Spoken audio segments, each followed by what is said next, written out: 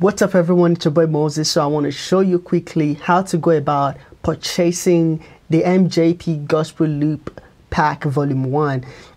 So if you click on the link under this video, or you've got the link as well to where this loop pack is, there are two versions, right? The total package version and the actual loop pack itself, depending on what format are you looking for or what template are you looking for. So let me show you right here. So this is the first one right here, the MJP Loop Pack Volume 1 itself, the individual package. It's only $30, right? So let's say you want the Ableton template, right? There's Ableton template in here. There's the Logic Pro X template. There is the Studio One version 6, Studio One version 5, long and short loops as well if you want that.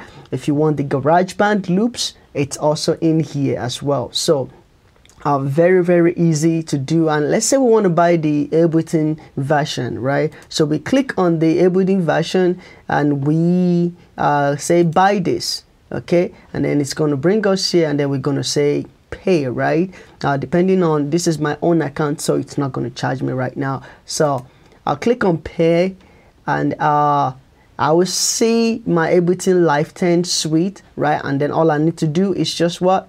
Download the file, right? So I'll download the file, and let's go to where my file is. And all I need to do is what? Unzip this file right now. So let's just open this file and unzip it, and let's see what comes up on our screen right now. So we've unzipped the file. Inside the file itself, as you can see, you see the template itself right here, which you can now open, and also the short loops file, the native files as well. The short loops native file are also in here, so you can unzip that one as well. It comes in here, so you also have access to all of the short native loops in there. And then the same thing for the 6/8 and the 4/4 signature. But actually also when you open up the template right here, which I'm going to open right now, if I double click on the project right now, it opens up my Ableton Live 10 straight away, and I have all of my loops in there ready to go.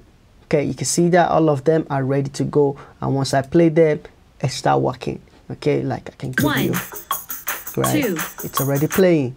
Okay, if you can hear that. So and then all of them will just keep playing like that. The same goes for all of the other templates as well. Let's quit live. Let's go back to the library.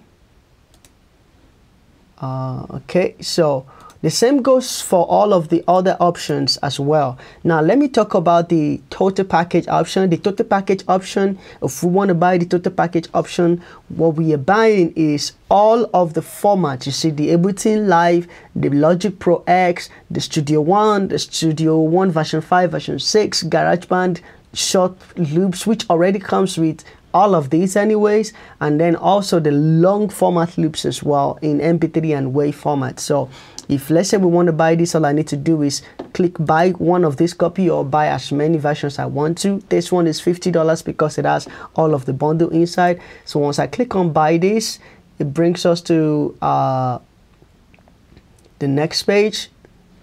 Again, like I said, this is my own account, it's not going to charge me yet.